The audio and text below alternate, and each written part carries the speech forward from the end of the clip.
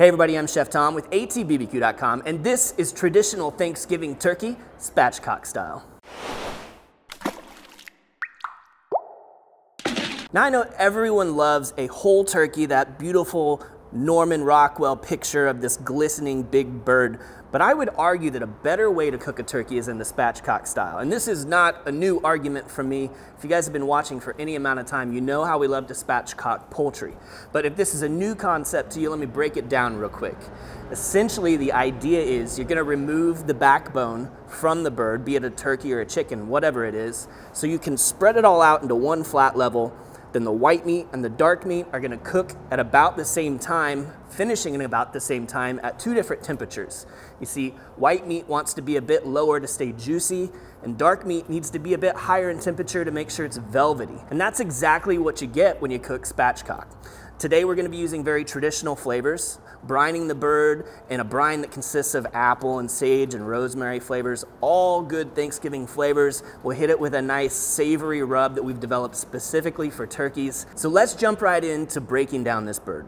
Today we're working with about a 14-pound bird, maybe just a little bit shy of that, but this is really that range of size that I like to work with. 12 to 14 pounds on a turkey. I find these smaller birds, they end up cooking a lot quicker, and they'll also retain their moisture a lot better than drying out a big old 24-pound bird or something.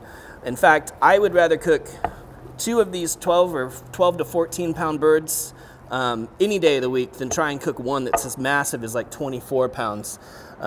So I recommend staying on the smaller side. Now as we look at the anatomy of this bird, this backbone runs right here. We're gonna take our poultry shears and just cut right along either side of that backbone to remove it.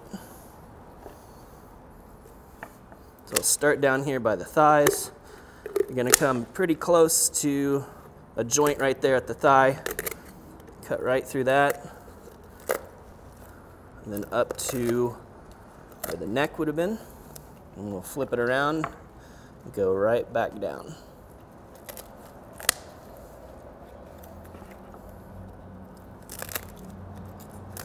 Definitely takes a little bit of force, but a good pair of shears go a long way in helping you get that backbone out.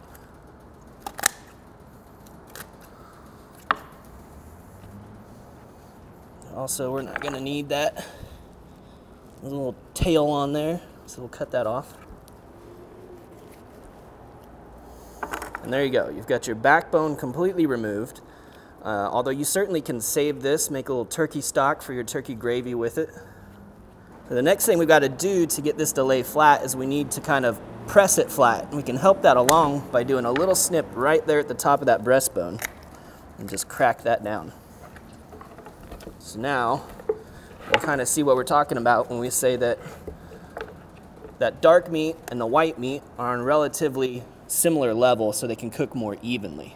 Now you could move on from here, do nothing else. You're just gonna have to pick around some bones when this thing is done, or you can do a little extra trimming right now, which is what I like to do, just to pretty this up and so that we don't have to worry about that extra trimming at the end. I know I've got more skin up here than I need, so we'll trim that down. And then down here at the bottom of the breast, where that meets the legs, I'll typically just cut alongside the breast here.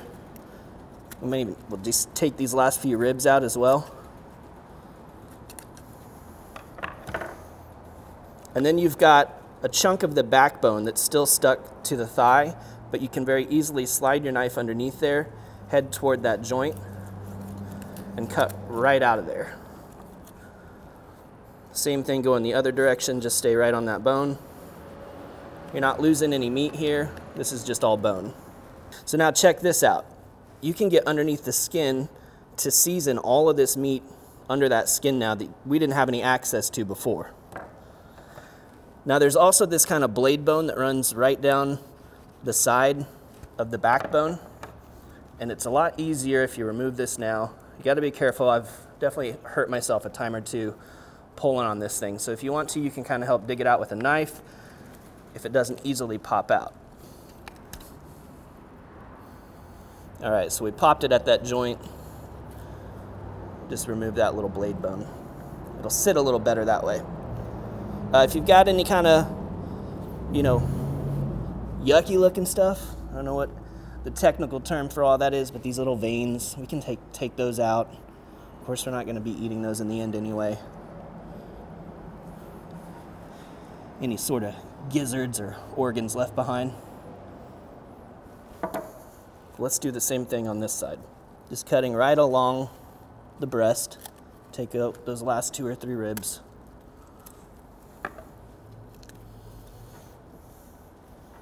Use your knife to remove that flap. We'll work it back to that backbone. It's still a little bit of that backbone sitting right here. And again, just gonna slide your knife underneath it. Cut right out to the edge. Again, this is all optional, but it will make pulling and cutting the chicken in the end a little bit easier for you.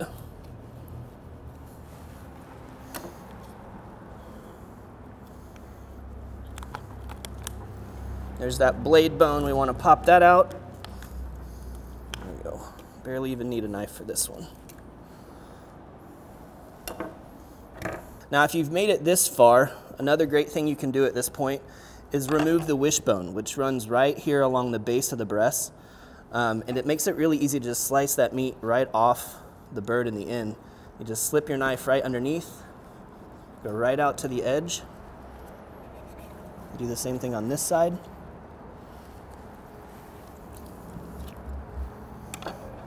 And then you're just gonna finagle this a little bit, give it a twist, use your knife, whatever you need to do to pull that out.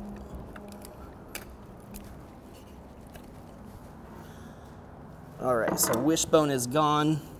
It makes it a little bit easier to slice those breasts.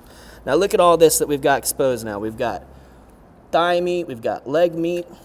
As I flip this over, we can even pull this skin back, and now you've got the breast meat exposed, and we can get seasoning underneath all of that. Now our turkey's ready to go into the brine, so let's put that brine together. We're gonna be using the wet brining method today, which means that bird's gonna be fully submerged in liquid. Now, this could be any type of brine. It could be as simple as water and salt and a little bit of sugar, but we want to add a bunch of flavor as well as moisture to the bird, so it tastes great and it's harder to dry out. We're gonna make this real easy on you. Today we are using the famous Sweetwater Spice Classic Holiday Turkey Bath. So this is apple-based, as I said before, but it's got a ton of aromatics and herbs in it as well, so that you really pack that flavor into the turkey. So we'll start just by dumping the concentrate into the briner bucket. We're using 2 bottles today, which will easily get you 2 15-pound birds in this one bucket if you're looking to feed a crowd. And I don't want to waste any of that goodness in the bottle, so I'm going to rinse this out. Now we need to add 1 gallon of water, or liquid, whatever that may be, per bottle. So we're going to do 2 gallons of liquid. We'll measure this out here one at a time. And while you could do all of that water, and you're gonna have plenty of flavor, instead today I'm just gonna split it half and half, water and apple cider, so we can really punch up that apple flavor. We'll start with that water, 1 gallon, and then we're gonna add 1 gallon of cider as well. So one last thing before we get the bird in here, we wanna add 1/2 cup of kosher salt per bottle of brine concentrate. So there's 1 cup of our Jacobson kosher, and then we start whisking. One of the great things about this brine concentrate is you don't have to heat it up and cool it down. You just put it all in at room temperature, give it a good whisk so the salt starts to dissolve, and you're ready to drop your birds in. The turkey's gonna go right down into that brine. Now the great thing about this is, like I said, you can fit 2 birds in here easy without changing the amount of brine that you have. There's enough room for 2. I'm gonna lock that plate in place to keep it submerged, and then you wanna brine this thing for 1 hour per pound. So 14-pound bird, 14 hours in the brine. Don't be worried if you go a little bit over that. You know, the bird that we're actually gonna cook today was in the brine for about 16 to 17 hours. It's not gonna hurt it. But we'll move on to that next step here in just a moment. Now this is the turkey that we just put in, but for the sake of demonstration, I want to show you guys what you need to do the morning after it's been brined. So you're going to take your whole bird out and you're going to plop it down on a wire rack. You want to try and get any excess moisture out of there. Make sure it's draining out.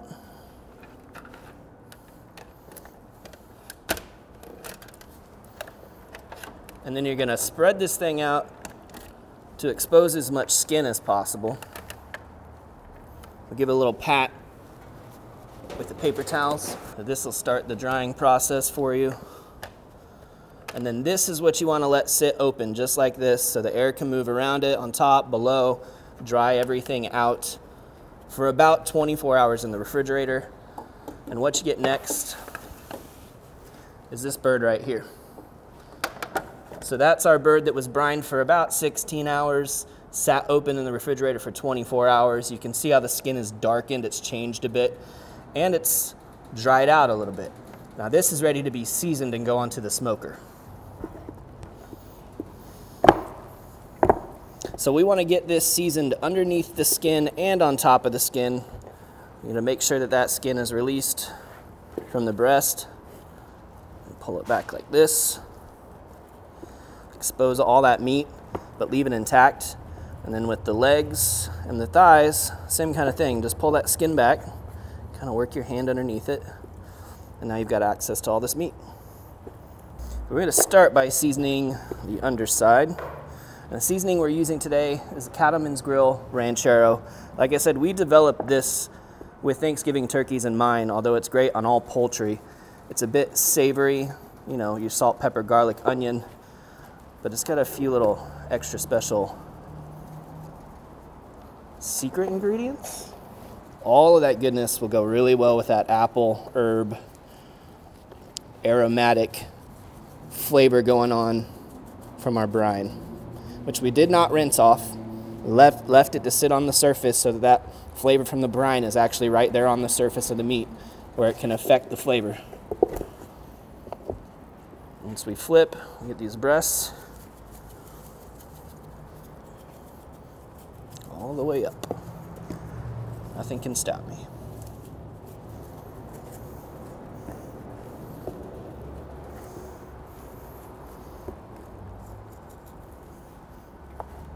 That's all sitting in there real nice. All right, so once you've got that seasoned underneath the skin, underneath the bird, we can transfer this back to the wire rack that we're gonna cook it on. This time over a clean foil-lined pan so that we can catch any juices that cook out of this and add them back to the turkey or to your turkey gravy. And at this point, we'll hit the skin with our ranchero. Let's not miss any nooks and crannies.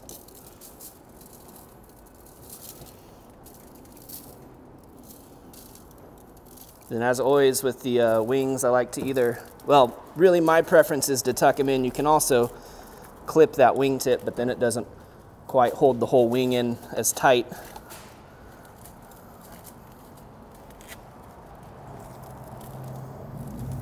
And then we'll give this just a few minutes to kind of set up and attach to that skin, and it's ready to go onto the grill.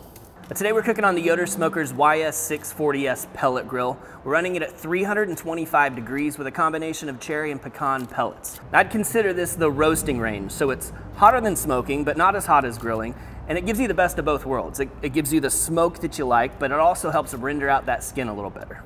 We're gonna pop this right up top, where you can get a little bit of radiant heat coming off this hot steel right above it, but plenty of room for that air to move all the way around the bird. I'm gonna throw a probe in here, and we really need to just monitor the temperature in the deepest part of the breast. We wanna see that come up to about 155 before we pull this out. It'll carry over to about 160, 165. The turkey's been on the grill for a little over 2 hours now, and we've reached our internal temperature target, which is 155. So let's take a look. So this is looking really pretty, nice and crispy around the edges. Great browning, fat is rendered out of that skin. And of course, we've been monitoring the temperature inside the deepest part of that breast, which is at 155 now. That'll come up a little bit more. If we're checking out the deepest part of these thighs, they should be in that 175 range, which is right where we're at. So we are ready to pull this off and let it rest for a little bit before we slice into it. Now that this has had a chance to rest and all those juices kind of redistribute all the way throughout the turkey, I'm going to show you how I like to break these down. So the easiest thing to take off first is that thigh and leg. And then of course you can break that down even further by slicing down right at that crease. Then you're just gonna pop this, show you right where you need to cut in between those knuckles. Now you've got your turkey leg, your turkey thigh, which you can either serve whole if someone's feeling hungry, or shred this up, or you can even dig the bone out. It comes out a little bit easier now that it's fully cooked, so its tendons are broken down. Take that bone out of there, and then you can slice the thigh itself. Serve slices of dark meat, or like we'll see on this one, pop it, separate it, and then just shred that meat right off of there. There's your, look how super juicy that is in there. Isn't that incredible? Well, I love that I am smelling the cider right now. I'll even just chop this skin up and kind of sprinkle it throughout there, because you know everybody wants to get a little bite of that.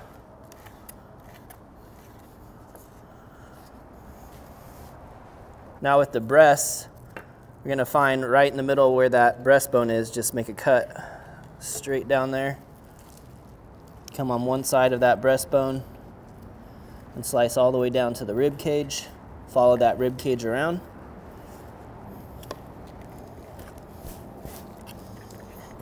And then you can separate the breasts out completely.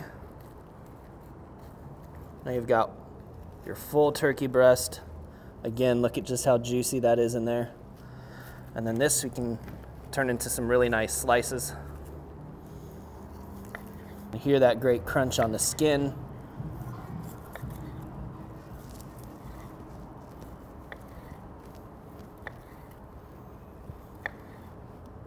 And then this you can fan out really pretty on a platter and just let people take a slice at a time. Look at that slice. It looks really nice and juicy inside. Thank you, brining. Get a little bit of that skin on top. Let's have a taste.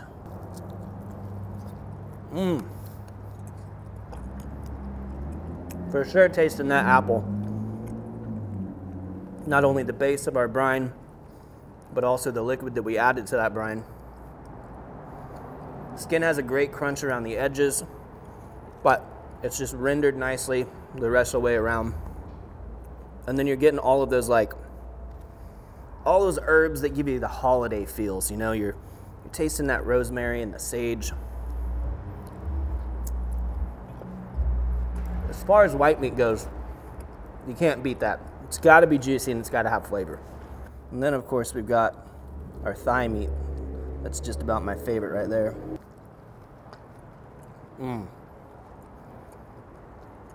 Great chew to it, just velvety smooth. That's what you get when you get that temperature up above 175 in the really dark meat. And boy, it's got a nice bit of smoke to it. I know we're cooking a little higher, you don't get quite as much smoke. It's a light smoke flavor. That's definitely what you get when you're at roasting temperatures, but it's still there, it's present for sure. This one just screams classic holiday to me. I mean, classic Thanksgiving flavors, great savoriness, a little bit of sweetness, a little bit of fruit, a little bit of herb. It's a really well-rounded Thanksgiving bird. Well, thank you guys so much for watching. Be sure to check out allthingsbbq.com for all the products featured in today's video. In fact, we're gonna make it real easy for you. All of the things used in today's recipe will be put together in a kit so you can buy it all with one click and make your holiday dinner stress-free. Now, if you enjoy that recipe, hit the subscribe button. And if you have any questions or comments, or there's anything you'd like to see me cook, let me know in the comment section down below, and let's be good to one another. For more recipes, tips, and techniques, head over to allthingsbbq.com/thesauce. All things barbecue, where barbecue legends are made.